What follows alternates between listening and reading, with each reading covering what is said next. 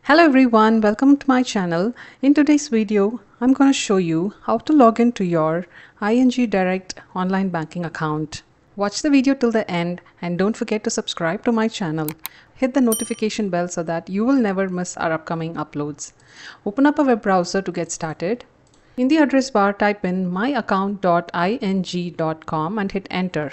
In order to log into your bank account with ING, you need to type in your username that you have registered with. Make sure to type in your username right and then type in the password in the next field. If you have forgotten your credentials, click on Lost Your Login Details link right next to the login button and you will be able to retrieve your credentials. If you want the device to remember your username, click on this little checkbox above the login button. But make sure to leave it unchecked if you're using a public or a shared device. Once you have entered all your credentials right, click on the login button so that you can access your online account with ING Direct.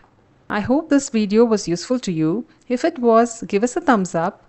If you have any queries, mention it in the comment section below and I will see you in the next video.